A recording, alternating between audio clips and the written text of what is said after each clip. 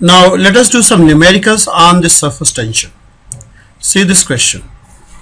A ring is cut from the platinum tube of 8.5 centimeter internal and 8.7 centimeter external diameter. It is supported horizontally from a pan of balance so that it comes in contact with water in a glass vessel. Okay. What is the surface tension? What is the surface tension of water? If an extra 0.97 gram weight is required to pull it away from the water. Fine. See, we have this case. In fact, I'll draw the figure first. We have, say,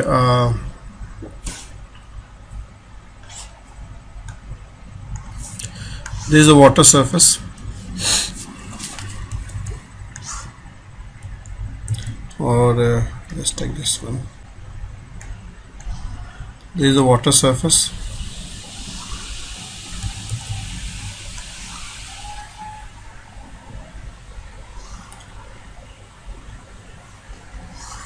This is the water surface, and we have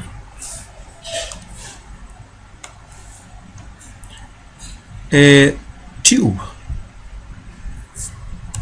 We have a tube like this.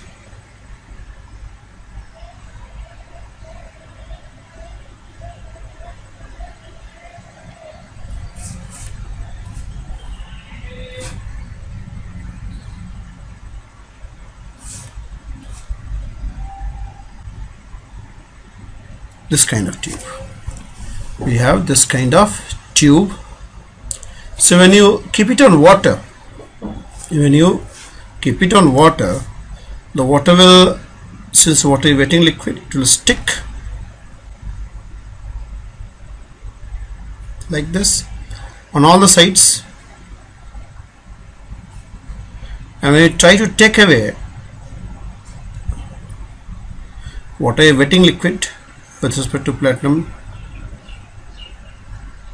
so this inner surface will also stick to the water, outer ring will also stick to the water.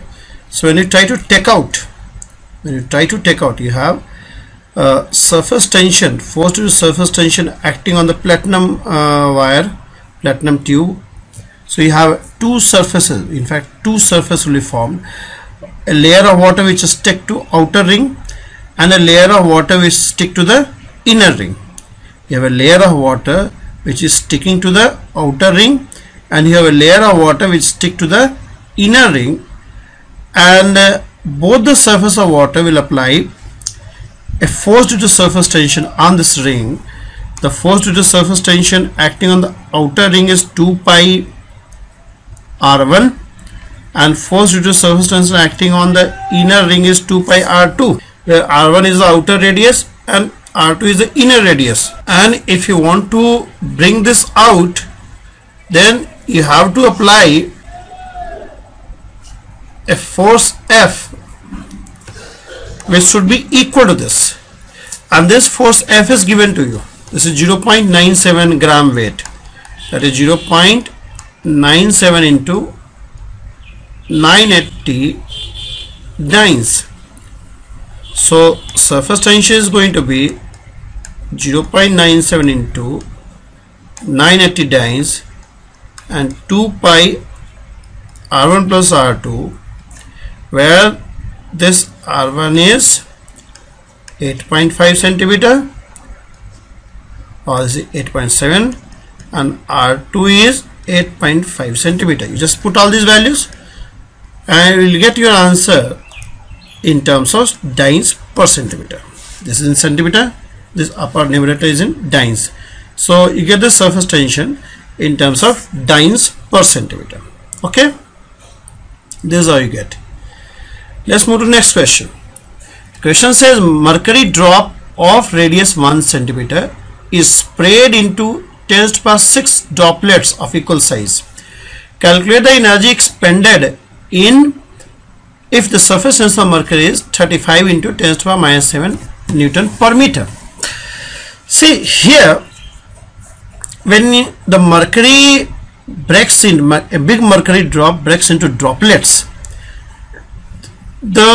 in all the total surface area increases. See, surface area of suppose you have a mercury drop of radius capital R. It breaks into several droplet, and suppose each droplet is of radius small r. Then how will you find this small r in terms of capital R? See, capital R is given to you, 1 centimeter. So if suppose radius of droplets, each droplet is smaller, then I can conserve mass of this mercury. Mass of the mercury earlier was rho into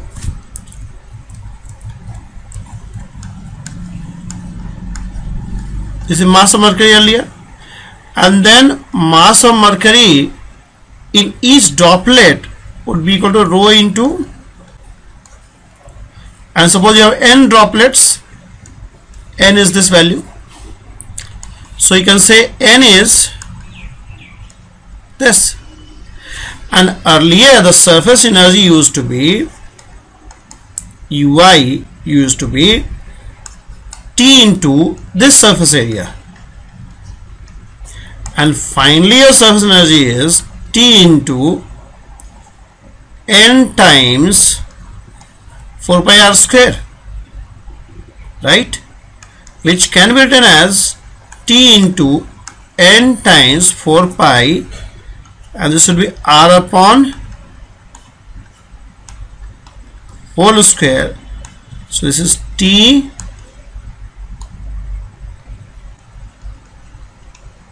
this, and this is greater than 1. So you see, final surface energy is higher than initial surface energy. So the work done by external agency in breaking this drop into this much of droplet, energy which is used up in breaking a drop into these many droplets will be equal to final surface energy minus initial surface energy, because whatever work is being done, that will be stored in the form of surface energy, and this will come as T into 4 pi r square minus 1. Get your point? You can just write this r as 1 centimeter, you convert into meter, says everything is in SI unit, right? You do it like this. This is 35 into 10 to the power minus 3, and then you can have 4 pi 10 to the power minus 4 and 10 to the power 6, so it will be like this. Alright, so just put the values and you can calculate, so you will get the answer from there. Alright, let's go to next question. See, the question is two separate air bubbles of radii 0.002 meter and 0.004 meter formed of the same liquid of surface tension 0.007 Newton per meter come together to form a double bubble. Find the radius and sense of curvature of the internal film surface common to both the bubbles. So you have two bubbles. One bubble is this and one bubble is smaller. The smaller bubble is this smaller bubble. So this big bubble and small bubble come together. When they come together, how will it look like? When they come together,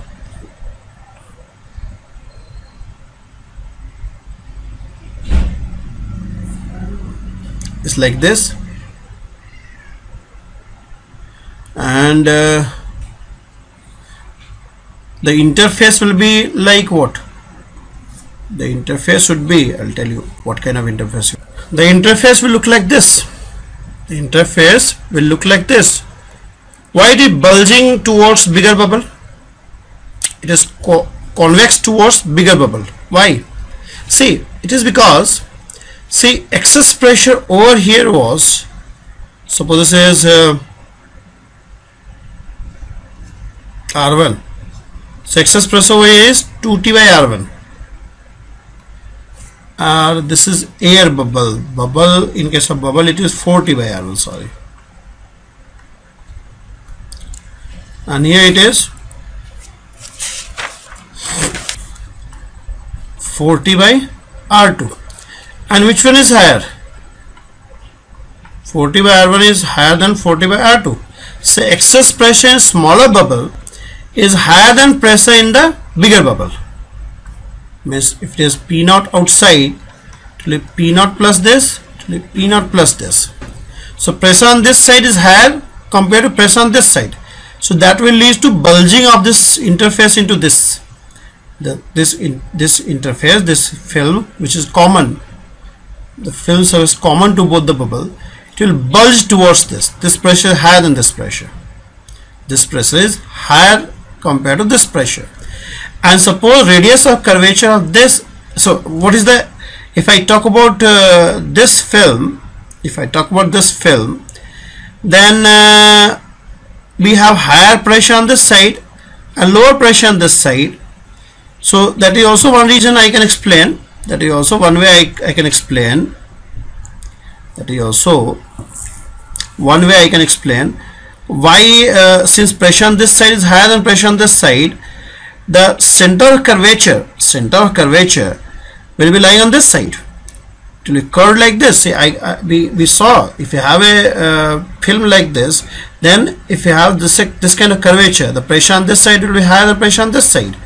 So here we are finding the pressure on this side is higher than pressure on this side. So that's why your curvature is like this.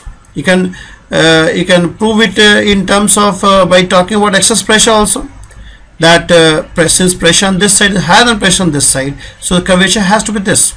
Curvature has to be this. And how do you correlate it? See, the pressure, if it is P1, if it is P2, then you say P1 minus P2, which excess pressure is written in terms of curvature.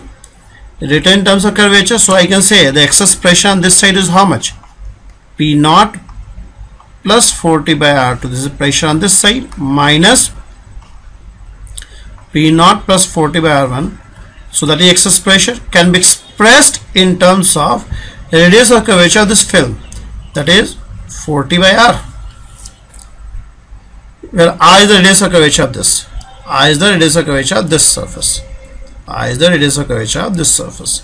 So I can express the pressure difference on this side and this side in terms of radius of curvature of this interface. So your 4T by R is equal to 40 1 by R2 minus 1 by R1, where R1 is this and R2 is this. So 1 by R is R2 minus R1, sorry, R1 minus R2 by R1 R2, right? Or R is where R1 is this and R2 is this. Alright, so this way you can do. This way you can do it, right? Okay, let's move to the next question. The question says, under isothermal condition, two soap bubbles of radius A and B coalesce to form a single bubble of radius C. If the external pressure is P naught, show that surface tension T is this. See, we have two bubbles, one of radius A, other of radius B, and they merge together to form a bubble of radius C, right? So what is pressure inside bubble of radius A? PA, that will be P naught plus 40 by A. And what is pressure inside B? That is P naught plus 40 by B. This is excess pressure. So P naught is pressure outside, so inside pressure will be P naught plus 40 by B. And they form a single bubble. So what is pressure inside that single bubble? That is P naught plus 40 by C. They are the pressures. And what are the volumes?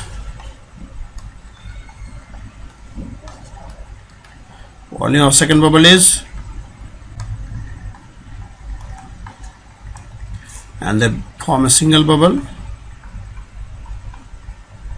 like this.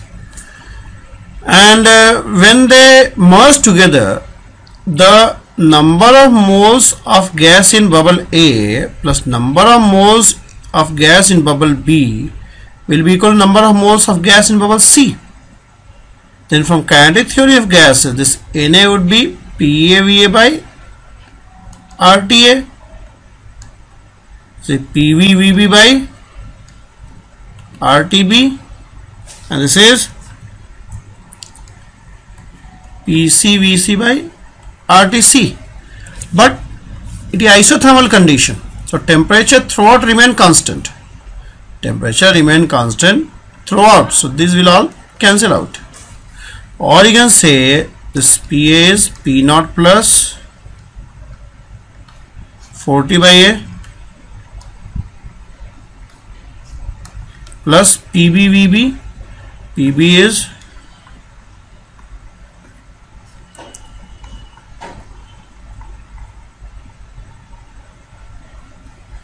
and this will be equal to